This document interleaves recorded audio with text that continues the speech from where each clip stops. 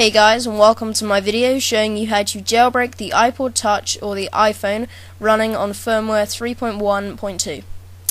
Okay, this is what the jailbroken iPod Touch will look like. You have a custom slider text and slide text color. You can have a custom slide text icon, I have the Apple, and you can have a custom background or themes for the icons, etc. You can customize a load of things. Okay, right, what you need is a program called BlackRa1n, okay? BlackRa1n for Windows. You can download this from the link in the description. Link will be in the description.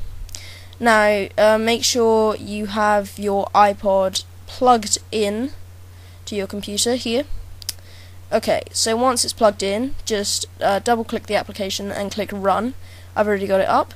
Now, click Make It Rain, okay? Click Make It Rain on the iPod.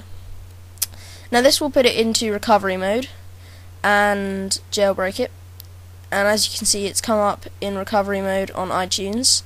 Now you will get a picture appear on the screen of your iPod Touch like this, and this guy is the guy who made BlackRa1n. Now that will be there for about a minute or so while it jailbreaks. It's really quick, really simple. So you just have to exit out of that message. It's just going to reboot, and you can exit BlackRa1n, and then you can also exit iTunes if you want to. So it's just rebooting now.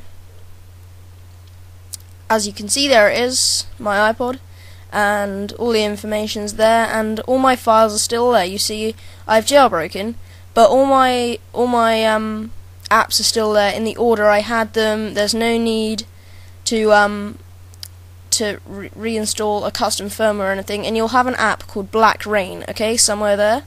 Now what you want to do is just tap Cydia. This is the one I recommend you have, and then you need to go to Install at the top there.